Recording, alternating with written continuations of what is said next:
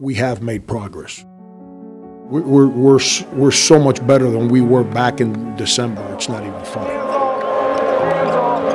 We're close. We're pretty close to becoming a good team. All sorts of concerns. Whenever you play against South Carolina with good players and a great coach on a great home floor, this big-time crowd. It was just simply we're playing against a team that can kick us if we don't show up ready to play. I'm sure you guys get tired of hearing about it, but I mean, Frank's the best. His teams play defense. They share the ball. So what's good about college basketball is Frank Martin.